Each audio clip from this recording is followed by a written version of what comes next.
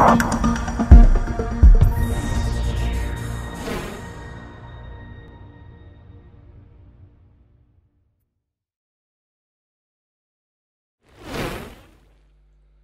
to this webisode of Roche's Virtual International Experience Exchange for Patient Organizations. With IEEPO 2020 having gone fully virtual, we have turned the content of what would have been discussed in Berlin this year into exciting virtual formats. Webisodes like this one have replaced the 6 original learning labs. They feature members of the IEEPO community and are available for viewing or download on IEEPO.com. And they contain discussion questions and links to related resources such as posters submitted by patient organizations from around the world.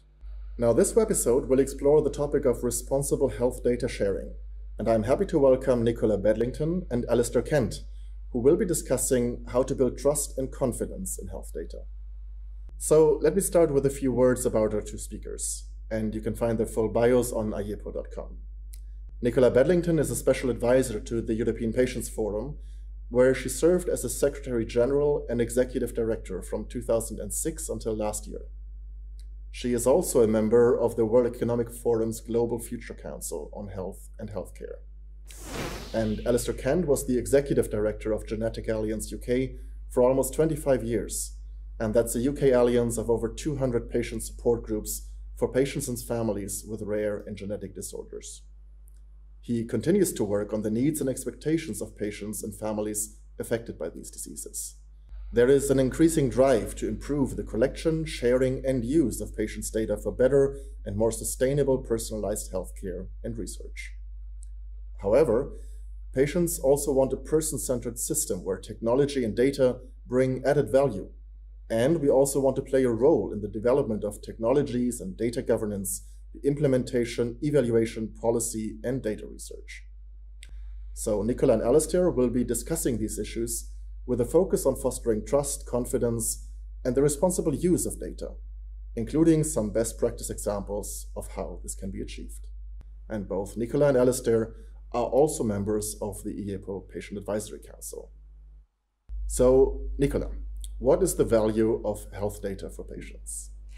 The value of health data for patients is really multifaceted. When it comes to health systems, it means advancing on integrated care, looking at measurement to actually lead to better health outcomes, effectiveness, efficiency, reduction of waste. When it comes to innovation, it means supplementing clinical trial research with real-world data, real-world evidence, really advancing and accelerating innovation, not just in relation to therapeutics, but also the whole range of medical technology. It also means actually improving the quality of the relationship between patients and their healthcare professionals, and shared decision-making based on data, based on facts, so enhancing participation. And very much linked to that, patient empowerment, patients collecting and using their own data to enhance self-management and quality of life. And all of that, of course, requires a certain level of health data literacy and confidence and trust. Yes, I think it's important to recognize the role that data plays. I mean, if you have no data, then you're in the dark. But data collected, interpreted, enables everything else to happen, because with data you can generate information. Information then leads to knowledge about the condition, about its implications. With knowledge you can plan actions, you can decide what is the most appropriate intervention to make, either as a patient or a carer. For yourself, it can influence the course of your management of your condition, and for your medical advisors, for your doctors, it helps them to determine what the most appropriate intervention might be for you in your situation, such that you can maximize the health gain that you can experience. And of course, it leads to the opportunities for further research and greater insights, which will improve the situation for others down the line. So how comfortable are patients in general about sharing health data, and specifically, what has been the effect of the recent global health crisis, COVID-19? I think that patients with chronic conditions have a slightly different perspective than the general public with regard to data sharing. And this comes from living with a very serious condition, understanding the benefits of health research and wanting to contribute to that, to be able to help support their peers, future generations and wider society. I think very often patients are ambassadors for health research, for innovation. Yes, I think that's true. Patients, families living with severe life-limiting conditions are usually very keen to share their data with people who they feel have got a legitimate reason to be able to see it, to have access to it. They do this partly because they hope it will inform their own treatment. It'll help with the management of their condition. But also, I think there is quite frequently a strong sense of altruism amongst patients, that they don't want to see others unnecessarily having the same experience as they have of living with a chronic, with a life-limiting condition about which little may be known.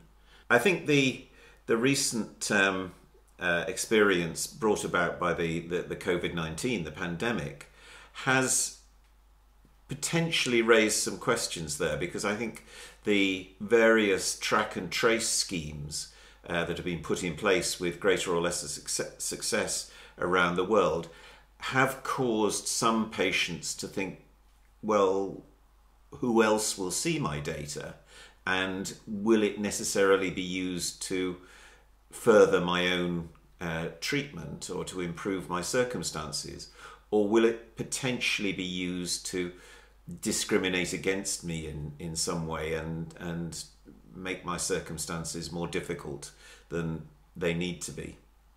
We really need to be very cautious and really very structured about how health data is used and the rules of the game, let's say, and the sanctions that are in place if those rules aren't specifically followed. When it comes to COVID-19, we can see the whole array of ways in which health data has influenced the COVID-19 discourse. We can see it on the dashboards that we get every day, on our websites, on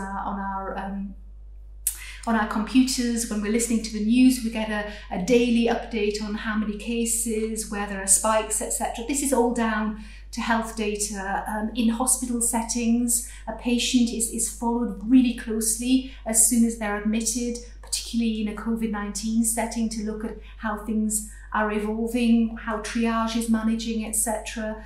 The modelling that's needed in terms of looking at maybe another wave of COVID, all of that is based on data. We can also see how data is unfortunately informing us with regard to the impact on patients with chronic diseases like cancer or chronic heart condition, them not actually getting the sort of care that they would ordinarily need during this COVID-19 crisis. And a study, for example, from London, the UCL, points to 20% more deaths in the UK of patients diagnosed with cancer through the COVID-19 period. So this is pretty scary stuff, and it points to the dramatic impact that COVID-19 has, but it also points to the value of health data at the end of the day. So, over to you now. We've covered some really interesting ground on this topic. But what do you think?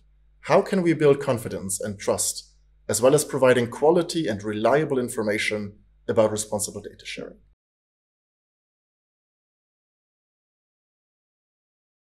I think there are three dimensions here. I think that there has to be access to really solid, sound, reliable, accessible information that people can really relate to. And the way that people can relate to the information is to make sure that we're using really tangible examples that speak to them, really excellent case studies that demonstrate very clearly how health data has been used for the benefit of patients and societies. And I think there has to be a clear understanding a pact, if you like, of the safeguards in place to protect patients and citizens, but also clearly the sanctions that are needed when things go wrong and people have not actually respected the rules of the game.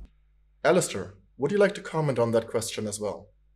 In addition, I think it's very important that we build confidence, we build trust in those who are collecting our data. When we can see that there is a clear rationale, when we can understand that there is a reason why they are asking, why they are collecting certain aspects of information about us. Some of it's obvious. Some of it might be, they measure the level of an enzyme in our blood because they want to see if the medicine they're giving us is affecting that and so modifying our disease. But other aspects, information perhaps about our families, information about our situation, the reason for collecting it may not be quite so obvious. And it's important that those who think it's necessary to have this information can explain why they want it, how it will add to the management of our condition, how it will contribute to research, or for what other purpose. That way it avoids the kind of suspicion or the opportunity for creating suspicion. It's about maintaining clarity and being open and honest with patients, with parents, with carers about the reasoning behind the questions you ask. So, Nicola, can you tell us a little bit about what's happening on the EU level around digital health and data today? Sure, there's many things going on digital health and data at European Union level. In fact, one of the priorities of the relatively new Commission is a Europe fit for the digital age, and clearly digital health and health data very much part of that. Already back in 2018, the European Commission actually published a communication on digital health, and there was a big focus on not just patients' empowerment, but citizens' empowerment and citizens-focused digital tools, digital solutions to enable us to move forward and really use digital health to actually enhance our overall health and it not be a kind of add-on, if you like.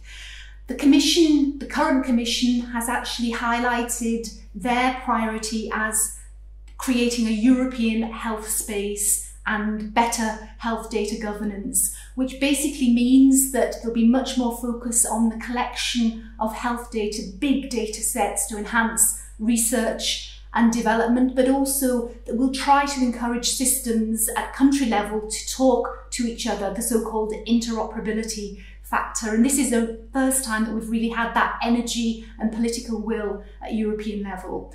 There was recently a white paper published on artificial intelligence, and the European Patients Forum, of course, responded to this positively, but I think really importantly from a patient's perspective, highlighting the human factor, that artificial intelligence is actually a means to an end and not an end in itself.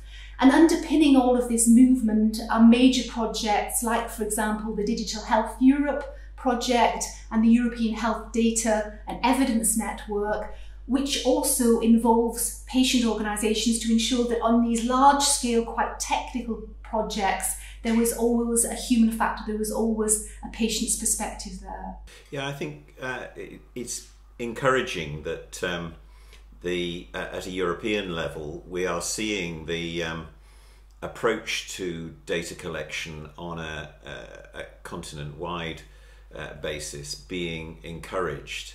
The recent experience of the COVID-19 pandemic has indicated what happens when nations try and go their own way and don't collaborate, where we've seen vastly different approaches to tackling a common problem with very different outcomes, and some countries obviously doing much better than others.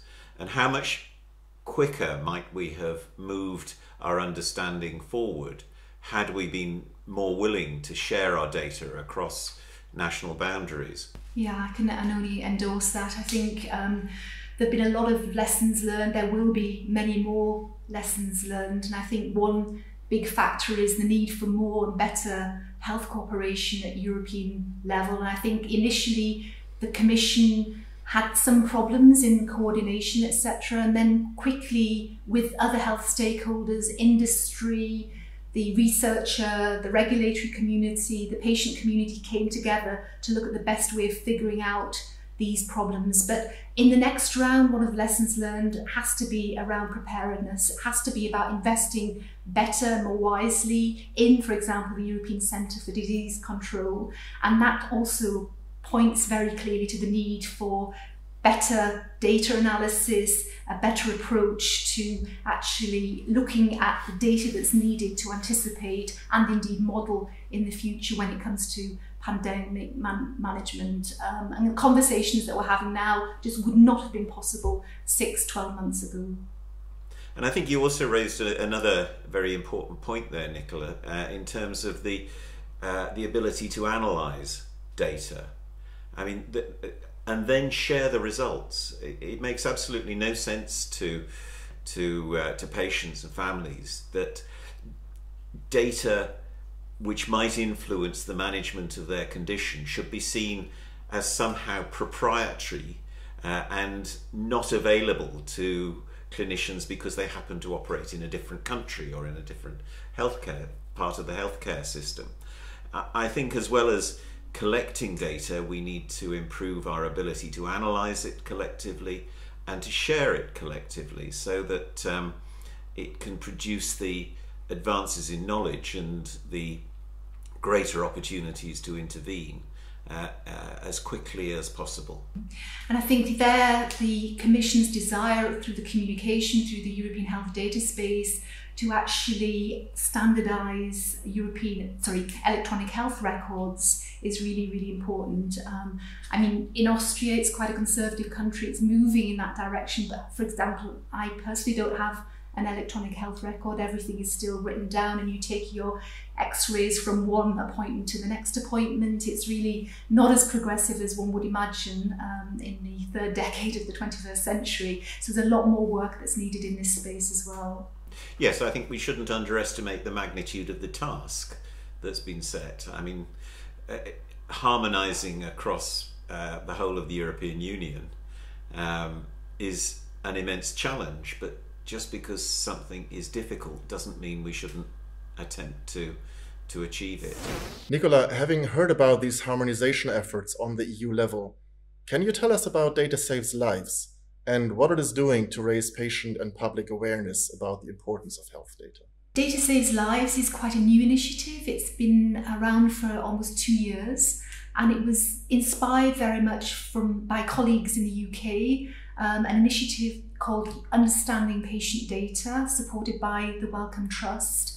And we realised the impact that that was having on confidence, acceptance of responsible data sharing, health data sharing in the UK, and how big a gap there is in Europe, particularly the further south, the further east you go. So we came together in a multi-stakeholder group to look at that and look at how we could tackle it together. And we brought together some of the health data, digital health experts, some academics, regulators are also part of our advisory board, industry, and of course patient organisations. And it was seen very quickly that the patient organisations under EPF should be leading and driving this initiative because it should be based on the needs of patients out there, where the information communication gaps really exist. So Data Saves Lives is really about doing two things: making sure we have a really, really excellent go-to resource, a web portal, but also a social media strategy that enables patients out there, their organisations and caregivers that want to learn more about responsible data sharing to do that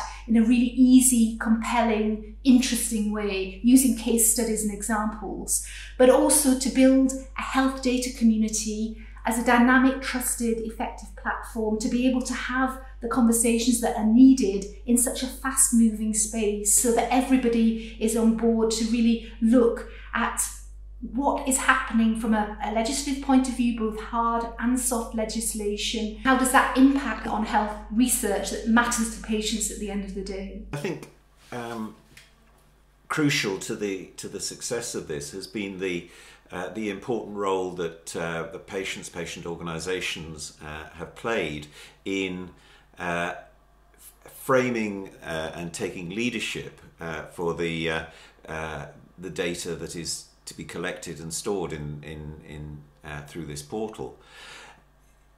I think it's often forgotten that as professionals, doctors, scientists, healthcare planners, whoever, have a kind of framework which their training has inculcated in them about the sort of questions they think they ought to ask.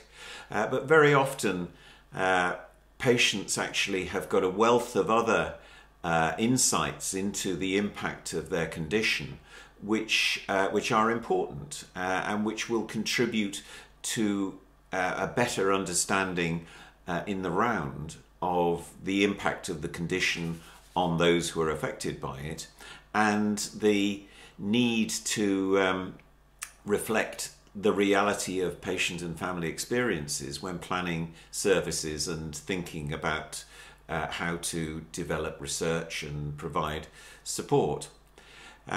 It's the development of what was originally known as patient-reported outcome measures, but has now significantly morphed into patient-relevant outcome measures, adds quality to the insights that can be generated through the collection of traditional clinical data.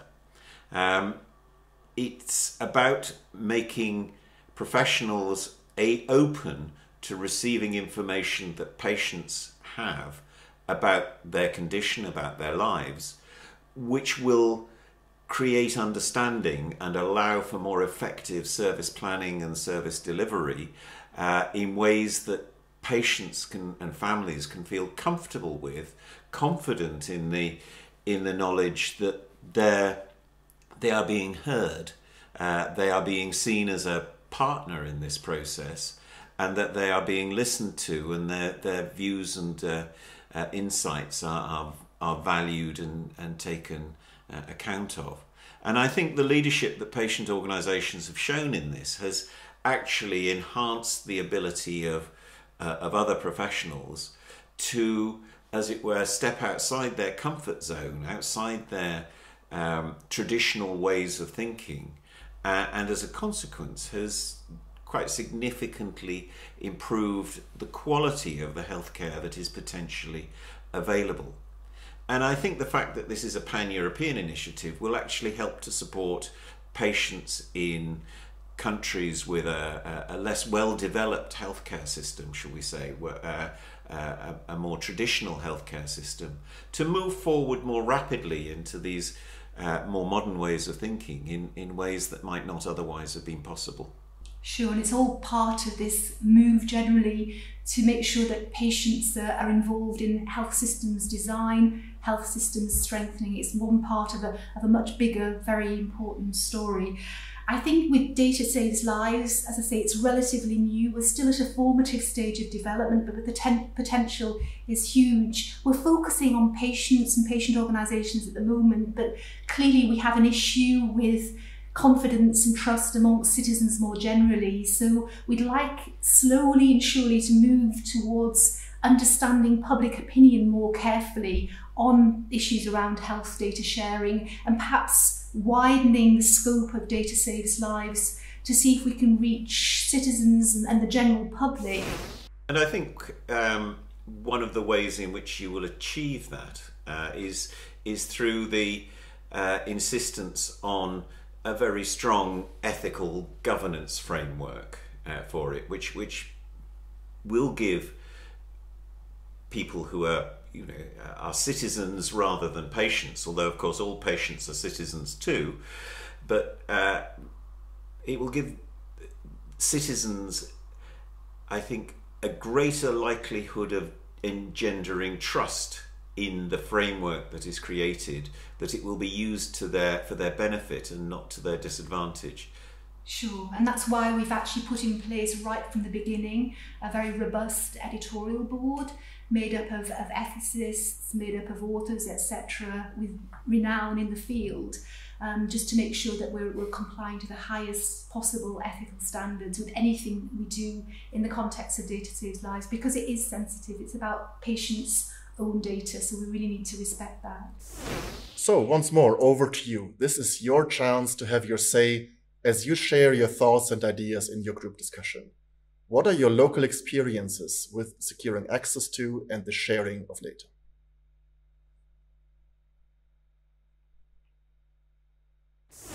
But what I would say to the audience today is that if you're interested in Data Saves Lives, please do get in touch with us. If you've got experiences you want to share on the Data Saves Lives platform, then we would welcome those fully. If you would like to discuss an initiative that you would like to perhaps expand and develop and get some insights from the Data Saves Lives community that have gone through the similar sort of experience, then we would be really, really happy to hear from you. Yes, I think the important thing is to recognise is that we all share a common interest, a common humanity, and a desire to help people living with chronic life-limiting diseases right around the globe. But not everybody lives in a well-developed health economy.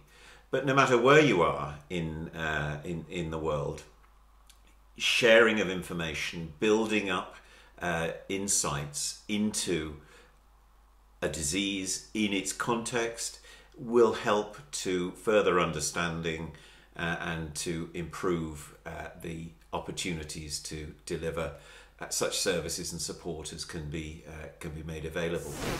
Now I'd like us to focus on the principles of trust and the principles of responsible data sharing. Alistair, over to you. As a patient representative, there are a number of important questions that need to be asked if we're going to build a framework that we can have confidence in. The sort of questions that I want to know the answer to when I'm asked to share my data is, well, you know, what data are we talking about? Why do you want it? You know, who's going to be able to look at it? What sort of uses are you going to make of it? What sort of questions might you be wanting to investigate? Will I be told what you find? If as a result of some research you're doing, you find some insight into my condition, will you get back to me, and will it be used to modify my medical care or the support I'm offered? How will you make sure that the people who see my data are qualified to use it appropriately? You know, properly trained, but properly resourced facilities so they can make the best insights from what I have shared with them, so that we know that we are genuinely part of the process, that we are partners, not subjects of research. We're not as it were, curiosities to be poked at by scientists. It's you know, it's about recognizing that we have a joint endeavor, that we all have a shared interest in moving forward to have a better insight into the diseases that affect us, but remembering all the time that the patient and the family is the only involuntary partner in this process. You know, as patients, we don't choose to have life-limiting conditions. It's something that happens to us as a result of our genetics or our circumstances or our environment. And the way in which we will escape from the impact of these conditions is through partnership, a trusted partnership with all the other stakeholders. And we're keen to play our part in that, but you know, we also need to feel that the other stakeholders are there with us for the right reasons, and that we can be comfortable working alongside them towards that end goal. I think also coming back to the European context, there are so many principles out there, and I think we need to sit down together and actually agree a common set of principles that really make sense patients at the end of the day. As I say, a very big patient's voice is needed on all of this. So where could we be 5 years from now, Nicola? I think, again, looking at it from a European perspective, we will have a European health data space that really makes sense. We'll have the interoperability that we've been talking about for decades, and I'll be able to go to my doctor in the UK if I get sick in the UK, and they will be able to actually look at the records that have been put together in my local hospital in Vienna, and understand that data and be able to use that accordingly. And that's just a very simple personal experience example, but it's far from the case right now. And I think that is one of the aspirations of the current Commission. I think the idea of patient citizens empowerment is there, but much more energy, much more political will, and indeed practical projects need to move to actually get to that space in 5-10 years' time. The other piece I would add is that an important backdrop is the Sustainable Development Goal framework, and I think anything that we do in the health data space should also be moving towards achieving Goal 3 of the Sustainable Development Goal, that is looking essentially at health and looking at universal health coverage. So we need to have those bigger goals in mind as well. Yes, I think if I had the power, what would I wish for in 5 years' time? I think there are a number of aspirations that we can put forward on an individual level, that as a patient, wherever I am in the world, that I and those who are responsible for delivering my healthcare would be able to tap into high quality information that would inform the plans that I make with my clinicians in support of me, that draws on the latest information, that is able to be robustly interpreted in the context in which I live and operate. I would hope that information would be available to academics, to industry, to scientists who are working to produce health gain by either through the development of therapies or through the creation of new ways of bringing healthcare to people, whether that's through the digital revolution, through artificial intelligence, or by the training of new professionals whose roles we can't even begin to imagine with our present knowledge. And were I to be a politician, a government minister, I would hope that I would be able to draw on comprehensive and comprehensible data sources that would enable me to plan rationally for the efficient and effective use of the resources at my disposal to deliver maximum health gain to patients, no matter what the condition was that they were affected by, and to support their families in order to enjoy the fullest possible quality and quantity of life, given our understanding of the condition at that time. On behalf of the Roche Global Patient Partnership Team and the IEEPO External Advisory Committee, thank you very much for being with us today. Building trust and confidence in health data is a really important topic. It has been great to hear some best practice examples around the collection, sharing, and use of patient data for better and more sustainable personalized healthcare and research. I'd like to thank Nicola and Alistair for such an interesting discussion. And if this discussion has inspired you and you'd like to learn more, please visit IEEPO.com to check out our speakers' bios and download the e-posters for this topic. We're also adding regular updates, so stay tuned and check back regularly for more around this and other topics. Thank you very much.